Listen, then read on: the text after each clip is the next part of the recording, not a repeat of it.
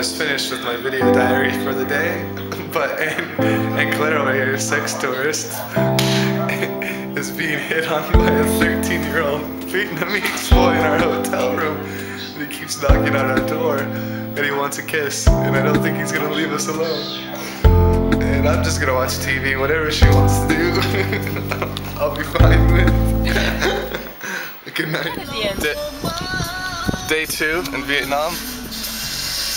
Woke up about 6:30 in the morning to knocking again on the door. And the walls. And the walls. The kid was in the walls actually, I think, at one point, knocking, trying to wake us up, trying to tell Anne Claire something. I don't know, he loves her or he can read English, I don't know. The only person that we've actually run into that can speak English at the moment.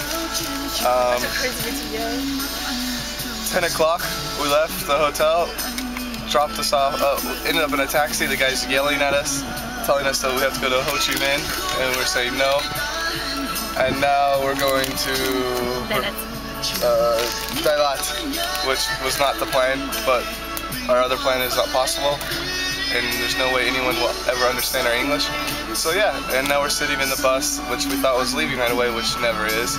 And we have no idea when we're gonna get there. And yeah, hopefully we run into tourists again someday, so we can speak English to someone. But Anne Claire keeps thinking she's gonna run into someone that speaks English. I don't think it's gonna happen. The journey begins again. So we've officially been in this minibus for an hour, and we've gone probably 3 kilometers in a circle.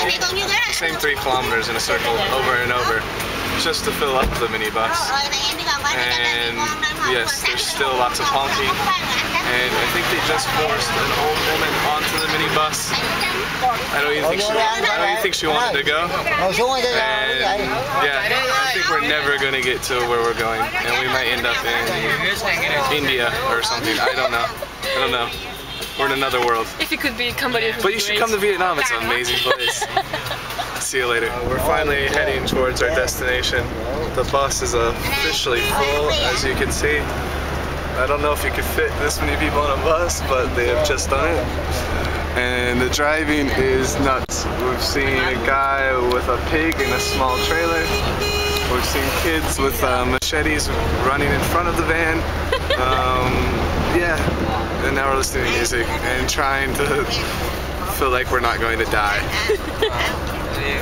So hopefully I have another video diary soon. Maybe not. How many kilometers from the center? Center Đà Lạt. Đà Lạt. Xem 200 đòn. 200? Okay, we should have stayed maybe in the bus. Why did they tell us to get off then? But we're supposed to be in Đà Lạt. So apparently we're supposed to get off at Đà Lạt, but we're in some other city now, and we got off at the wrong bus station.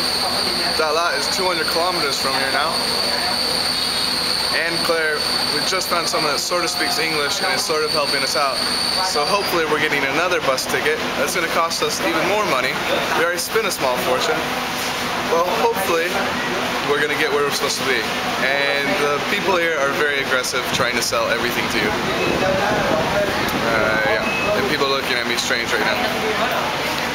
Bus stop, Vietnam. Crazy. So now we got 2 tickets to go where we originally had tickets to go to. Hopefully we get off at the right stop this time. This lady's currently trying to sell us some green wrapped up thing and bread. It's either that or crackers. That's our food options at the moment. We're in Đà Lạt, and yeah, the people won't leave us alone. Vietnam, beautiful place. Mom, I'm sorry if I died, but I just bought a sandwich from this lady, some sort of chicken, and tastes all right. There's chili, cucumber, bread, and I think chicken. Not sure. Could be dog. Who knows?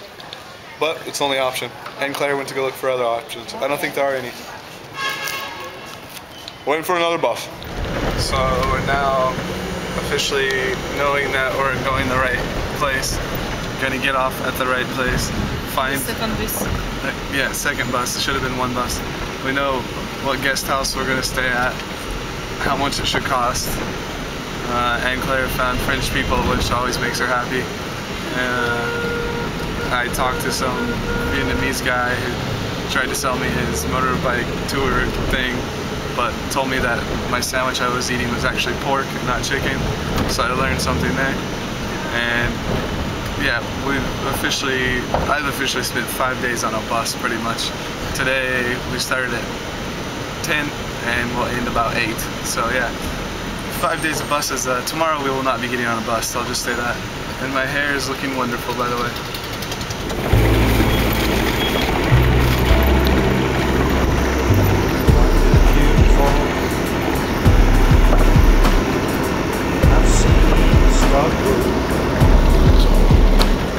Just saw an elephant walking down the road.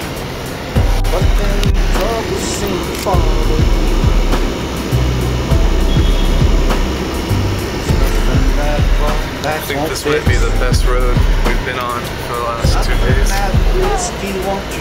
And watch out, and Claire's taking pictures.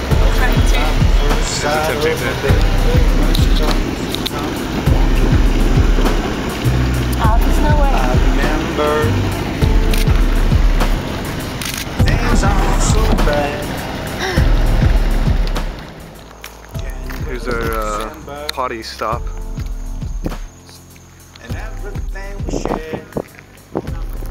Sun is pretty much set. And Claire's running to get a picture.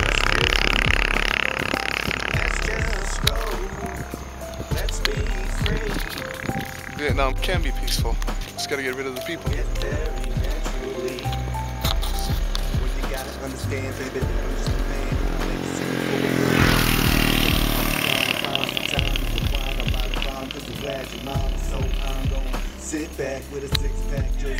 We've officially arrived in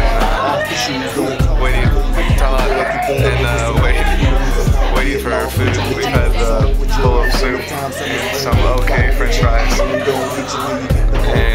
I've had 2 beers and feel really drunk already because I've eaten for 10 hours. And yes, it took us 10 hours to get here, but we thought it was going to be a 5-hour adventure. And Claire is very weird at the moment, but happy. Why weird? She is very quiet, the tiger princess. But anyways, hopefully we don't have a little Vietnamese boy waking us up in the morning because I won't be able to handle it. Good night. Let's be free.